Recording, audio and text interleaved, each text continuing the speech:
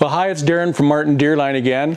We're talking about, today I'm going to talk about some Feed Accelerator and Accelerator unplugging tools as well as the Discharge Beater unplugging tool. So what happens when you plug your Feed Accelerator? You're driving down the field, we're feeding her up the feeder house, you plug the Feed Accelerator stops turning. What's the next thing that happens? Your slip clutch goes off for your header because of course that guy's not turning, we're bringing that crop up against there and we butt it against there and now we're stalled tight at there. So what do we do when we plug that? The first thing we're going to do is turn the separator off. You're going to come out here and you're going to come over here and disengage the Feed Accelerator drive. Now the belt is loose, so the Feed Accelerator isn't turning. As soon as you engage the separator, the Feed Accelerator is turning.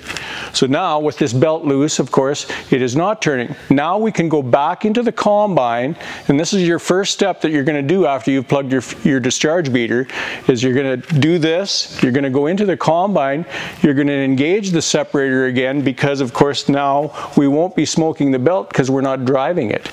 So now we can go in and we can reverse the header and pull all that crap that is wedged up tight against our Feed Accelerator and push it back into the header, so you're not fighting taking that out as well.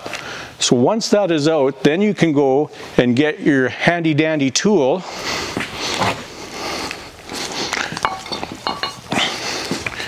which fits inside the pulley. And then you can put a 3/4 extension on here and bar that out.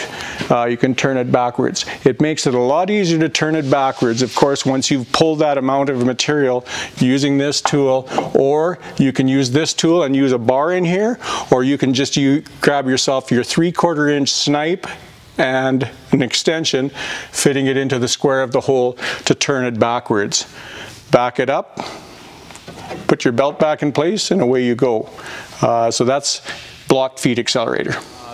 In this video I'm going to be talking about the backing up of the discharge beater when you plug it. If you plug the discharge beater, of course this thing has nowhere for the material to stuff, and now you're plugged, right? Rotor's plugged up tight against the discharge beater. So in order to back that off, we use some of the parts of that same Feed Accelerator unplugging tool that we were using previous, plus this extra piece that you purchase. Basically, if you just had one combine, I'd just be bolting this on here and leave it on here.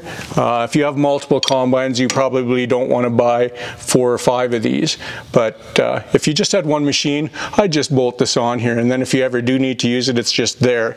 So this will bolt on right here in place of these bolts, and what that does is gives you a room for this part of the tool to hook in there, like that.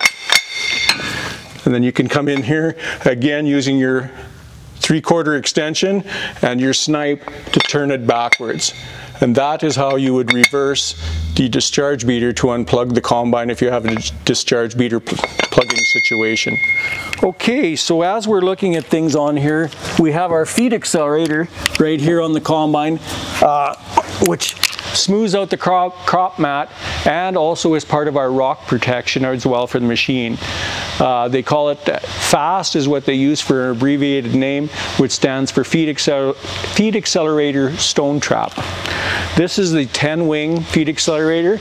There is also, as an upgrade, there's an 8-wing Feed Accelerator available, which gives you a lot better performance out of the Feed Accelerator. If you're having Feed Accelerator blocking issues, the 8-wing Feed Accelerator greatly enhances the performance of your feeder house, because what it does is, in reality, the circle is smaller on the inner, something like when we did the bullet rotor thing, with the Feed Accelerator inner diameter being smaller, we're able to handle more crop through there.